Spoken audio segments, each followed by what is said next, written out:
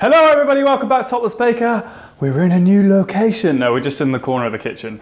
So today we're making a smoked spaghetti carbonara. Now I'm not gonna take a cigarette or something and put it in my carbonara. It's a really easy but like amazing twist to a carbonara that adds like a smokiness which is fantastic and absolutely delicious. And we're gonna start with our spaghetti. So I've got a whole packet of spaghetti here. I'm gonna use about half, which is about 220 grams. I'm gonna put that in some salted boiling water, and we're going to cook that until it's al dente. So about 8 minutes maybe. You want to have a little bit of bite to it, but we're going to start cooking some other stuff in the meantime.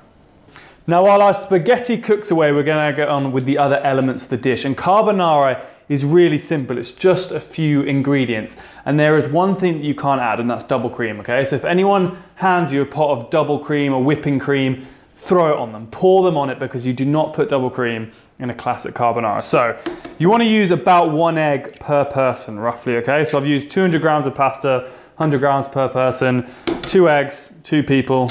Me and my cameraman are gonna have a delicious lunch, okay? And I'm gonna go in with Parmesan cheese, okay? I've got about 50 grams, 25 grams per person, and literally I'm just gonna shave this into my eggs. And this is gonna add a really nice saltiness and obviously give that delicious cheesy flavor that you want with a carbonara. Now once you're done shaving in all of your Parmesan, a really important element to this dish is black pepper, and it also pays homage to the history, okay? So basically carbonara used to be a dish that they made in Italy that used guanciale, which is the cheek of the pork, and it was a really cheap kind of cut of meat. But when the coal miners would eat it, they would drop coal off their face into the spaghetti, so it would have these little specks of black all over it. So the reason you put black pepper in is because you're kind of paying homage to the coal miners that used to eat it. So you want to add a little bit of black pepper, and then you want to whisk this together, and then you want to add a bit more, okay? This has a lot of black pepper in it. Obviously, if you don't like loads of black pepper, hold back a little bit, but think of the coal miners who were once eating spaghetti carbonara and then they were just dropping coal in their food, okay? So we're gonna whisk this up until it almost comes into like a slurry, like that, okay?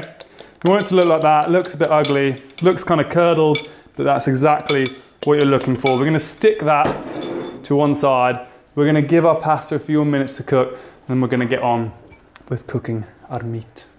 So our pasta has about 4 minutes left, which is the perfect time to start cooking this, okay? Now, typically a carbonara uses guanciale, which is the cheek of the pig, but I could only get pancetta. Pancetta is a really good alternative. If you don't have pancetta, you could use smoked bacon.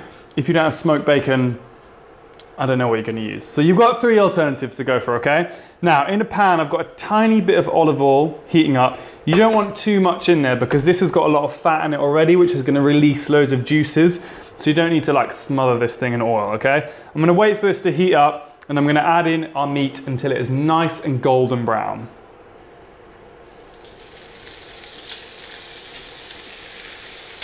So this is sizzling away nicely. You can hear it dancing around in the pan. You just want to give it a stir, coat it in all of that olive oil, and literally you're just looking for it to have a nice even golden brown color. Right, so bacon is sizzling hot and brown. I had a few splashes of oil on me. Dangerous game being Topless Baker. And I'm going to pour this into the pasta with all the oil, okay?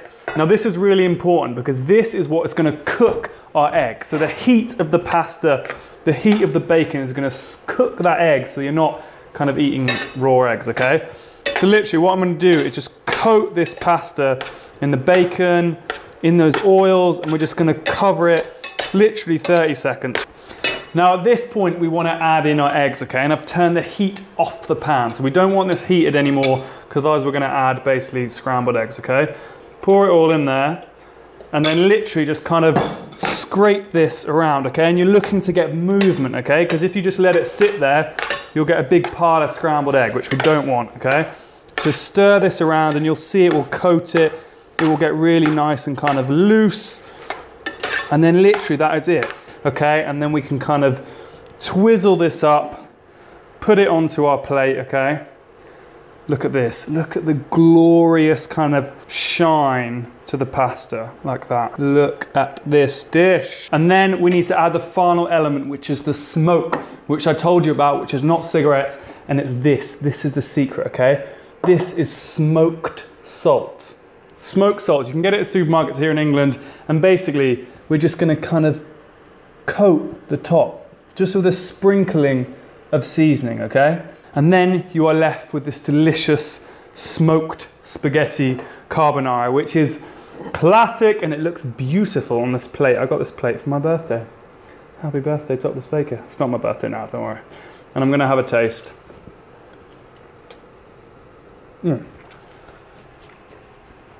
That is authentic. Seriously, guys, have that and you'll feel like you're in Rome eating amazing Italian food. It is that delicious, and it's classic, and there's no double cream. This is a classic recipe. I'm not messing around.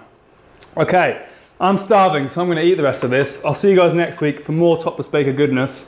Don't forget to subscribe. Ciao!